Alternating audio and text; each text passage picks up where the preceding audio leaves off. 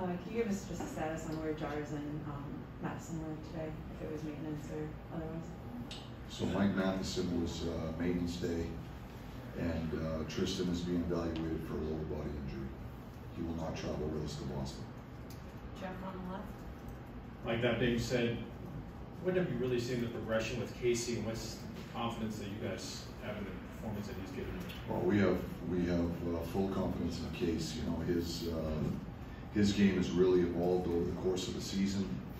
I think, you know, since the turn of the calendar year, he's put really solid hockey together for us. He's given us a chance to win each and every night. He's a real good goalie, and we have the utmost confidence in him. Maybe in front. Mike, is Domingue the guy you would bring up from Wilkes-Barre?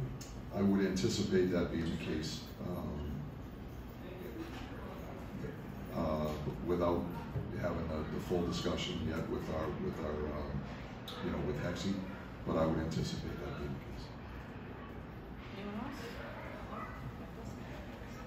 With Casey, that's good. You know, how much of a decision is the split of the playing time throughout the season for goalies and how many starts you guys get? Is that the head coach? Is that organizationally go on with that? And, you know, we've seen sort of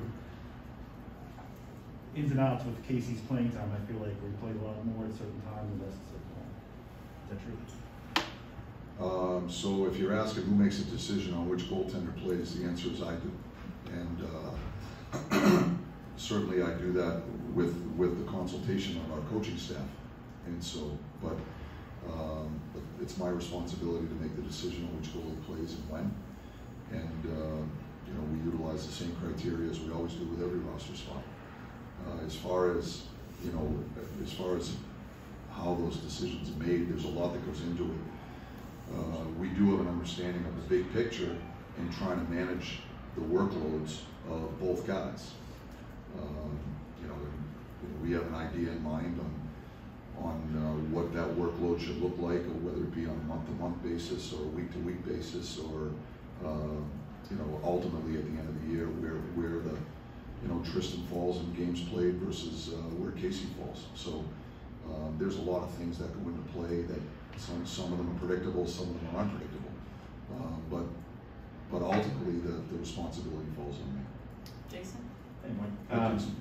Good to see you. Good to see you too. I wanted to ask a question of this being the first game since the Marchand and Jari stuff, you know, and I know that just play and focus on hockey and all that. Do you have to say anything to guys with this being the first time, or does it not matter? You know, Tristan's not on the ice. I actually forgot all about it, to be honest with you, until you just reminded me.